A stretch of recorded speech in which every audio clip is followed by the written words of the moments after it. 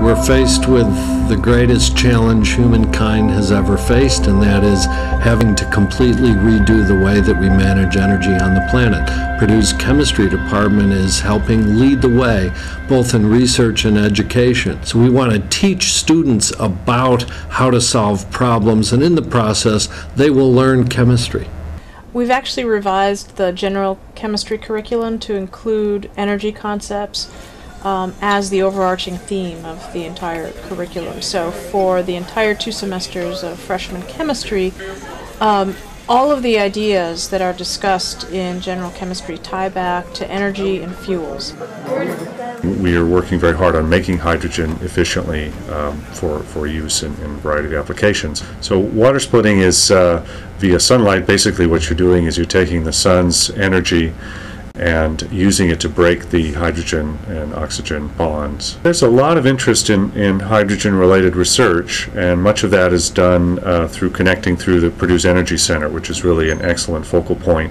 And I think if we are successful in producing hydrogen cheaply, then there are going to be ways to convert it into maybe a more useful form. Again, you have 2 methodologies, 2 approaches. One where you can burn hydrogen in internal combustion engines, or you can use hydrogen as an energy carrier in fuel cells. So we have a project, this is supported by Department of Defense.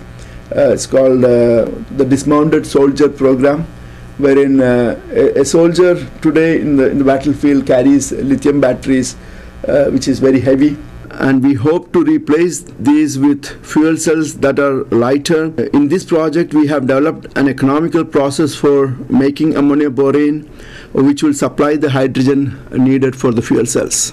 So our group is working on inexpensive materials such as iron oxide, which is basically a rust. And we try to come up with a way to control their morphologies and architectures at nano and micro level scale. And our group works very closely with many scientists and researchers all over the world. So basically this is a collection of people who have the same passion and goal of solving the energy problem utilizing solar energy. So here at Purdue, for example, my research group is involved with research groups in chemical engineering, and we're working on understanding how catalysts work. Our next step is, once we establish these necessary scientific benchmark, is to apply this catalyst design to the conversion of biomass, breaking up the lignin to be able to get to the sugar components that you could transform into liquid fuels. But beyond the field of energy, this is important also in designing catalysts for making medicines, designing catalysts for making polymers, and the list goes on and on.